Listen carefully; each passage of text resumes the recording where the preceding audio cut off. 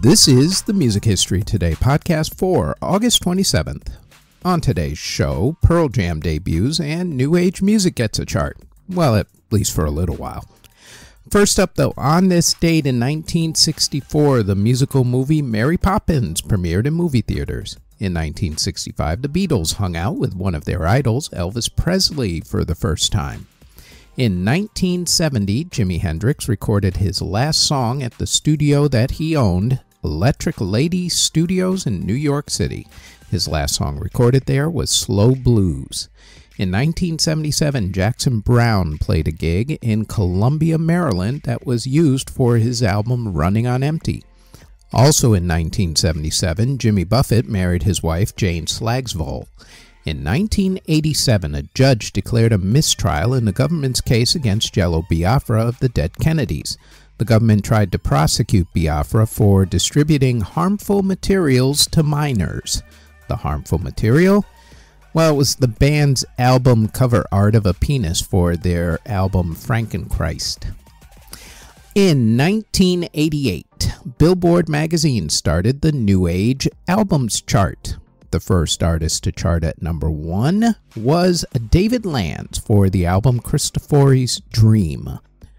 In 1989, Berlin held the BCM Summer Dance Festival with the Village People and Stetsasonic among the performers. In 1989, Izzy Stradlin was arrested for public urination on an airplane after going on the airplane floor because the line for the bathroom was way too long, at least according to him. In 1992, someone paid over $87,000 for John Lennon's original lyrics for the Beatles song A Day in the Life. Also in 1992, the show about a rock band, The Heights, premiered on television. Although the show didn't last all that long, about 8 episodes tops, it did spawn the number 1 hit, How Do You Talk to an Angel? In 2003, Janice Ian married lawyer Patricia Snyder. In 2011, Thomas Mars of the band Phoenix married movie director Sofia Coppola. In 2013, the country music group Alabama reunited for a 40th anniversary album. And in 2016, the group My Teen was formed. In classical music, in 1892, there was a fire at the Metropolitan Opera House in New York City. And in 1939, opera singer Alan Jones recorded the song I'm Falling in Love with Someone. In theater, in 1934, Ira Gershwin premiered his musical Life Begins at 8:40 on Broadway. And in 1977, the musical Chicago closed on Broadway. In award ceremonies that were held on August 27th, in 1986, Tina Turner received her star on the Hollywood Walk of Fame. In 2017, Kendrick Lamar won Video of the Year at the MTV Video Music Awards for the song Humble. And in 2018, Weird Al Yankovic received his star on the Hollywood Walk of Fame. Albums that were released on August 27th include in 1967 when Stevie Wonder released I Was Made to Love Her. In 1975, Donna Summer released Love to Love You Baby. In 1976, Eric Clapton released No Reason to Cry, and Manfred Mann's Earth Band released The Roaring Silence. In 1979, ZZ Top released Deguello. Pat Benatar released In the Heat of the Night, and the Alan Parsons Project released Eve. In 1980, the B-52s released Wild Planet. In 1982, Billy Squier released his hit album Emotions in Motion. In 1988, Mika Paris released So Good. In 1990, Garth Brooks released his huge album, No Fences. In 1991, Pearl Jam released their debut album, 10. Also in 1991, the Jerry Garcia Band released their self-titled album. Brenda Lee released Anthology 1956 to 1980.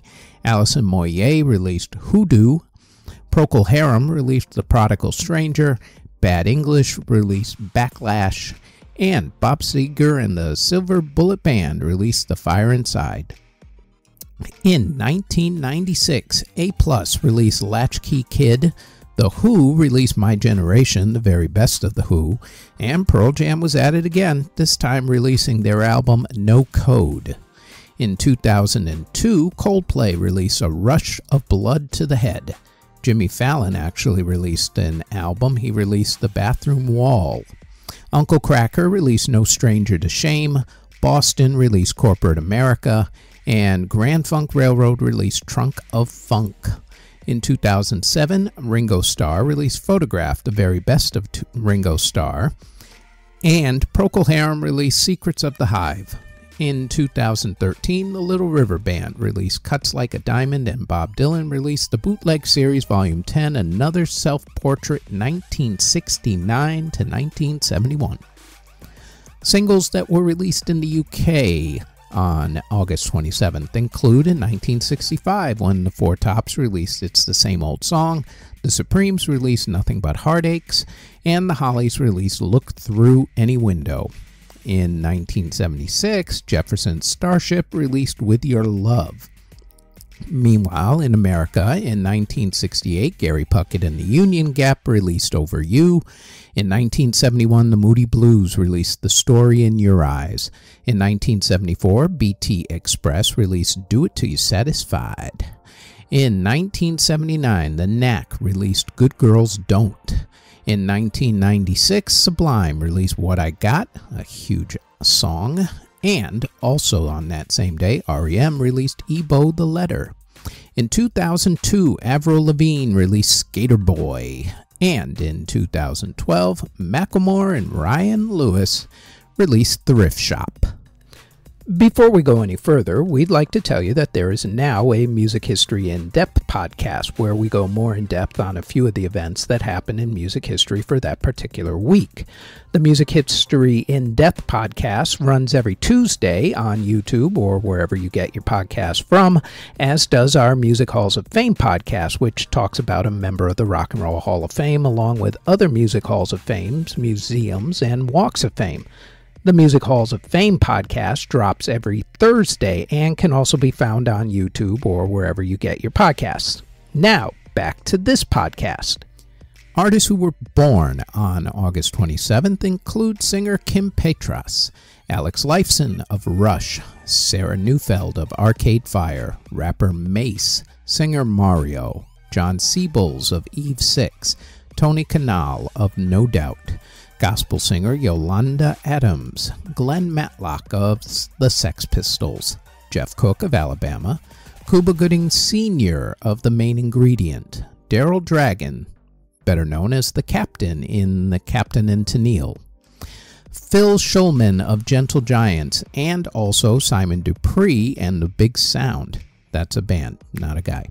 Singer Tommy Sands, Duke Allurette of Shawady Wadi, bassist Tim Bogart of Vanilla Fudge, rapper Rod Wave, singer Alexander Stewart, rapper Jack Boy, Adam Met of AJR, Neil Murray of Whitesnake, Lori Weisfield of Wishbone Ash, country music singer Stephanie Michelle Steele, percussionist David Billy Knight, Kevin Kavanaugh of Southside Johnny and the Asbury Jukes, guitarist Rez Abbasi, singer Mark Calderon of Color Me Bad, singer Lee Brennan of 911, jazz guitarist Sonny Sharrock, jazz composer and musician Alice Coltrane, session percussionist Tony Crombie, entertainer extraordinaire Miss Martha Ray, the Big Mouth as she called herself, percussionist and saxophonist Lester Young, composer Rebecca Laferich Clark, and composer Eric Coates. Artists who unfortunately passed away on August 27th include composer Joaquin de Prez, who passed away in 1521 at the age of somewhere between 66 to 71, since they haven't quite figured out when he was born. Also, composer Claude Goudemel passed away in 1572 at the age of 62. Composer Tomas de Victoria passed away in 1611 at the age of 63. Composer Johann Fischer passed away in 1746 at the age of 89. Composer Ignaz von Seefried passed away in 1841 at the age of 65. Composer Gottfried Fink passed away in 1846 at the age of 63. Composer Francisco da Costa passed away in 1855 at the age of 36. Pianist Joseph Nowakowski passed away in 1865 at the age of 64. Composer August Pott passed away in 1883 at the age of 76. Composer Wilhelm Volkmar passed away in 1887 at the age of 74. Composer Carl Fuchs passed away in 1922 at the age of 83. Composer Ali Speaks passed away in 1948 at the age of 74. Conductor Oscar Fernandez passed away in 1948 at the age of 50. Composer Nikolai Berezowski passed away in 1953 at the age of 53. Composer Carlos Lavin passed away in 1962 at the age of 79. Composer Alexei Zvatov passed away in 1964 at the age of 59. Composer Otto Reinhold passed away in 1965 at the age of 66. Beatles manager Brian Epstein passed away from an accidental drug overdose in 1967 at the age of 32. Jazz singer Lil Hardin Armstrong passed away in 1971 at the age of 73. Singer Mukesh passed away from heart issues in 1976 at the age of 53.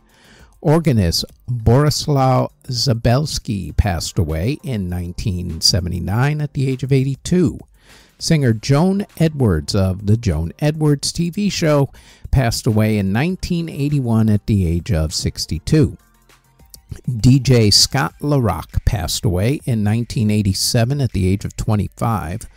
The composer for The Wiz, Broadway musical songwriter Charlie Smalls, passed away from a burst appendix in 1987 at the age of 43.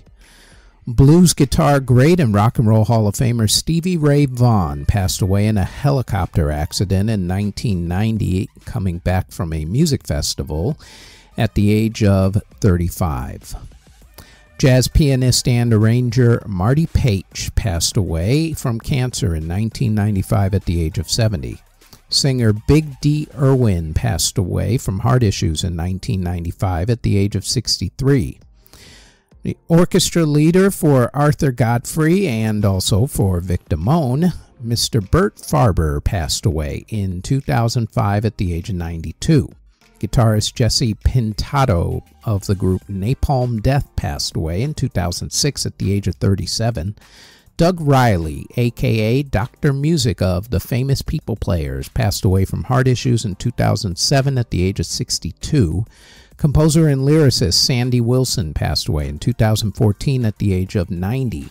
And the conductor of the San Jose Symphony from 1972 to 1992, and also the San Francisco Midsummer Mozart Festival from 1974 to 2015, George Cleave passed away in 2015 at the age of 79. Next on the Music History Today podcast, it is August 28th, when in 2003, the famous Britney-Madonna-Christina kiss happened during the MTV Video Music Awards.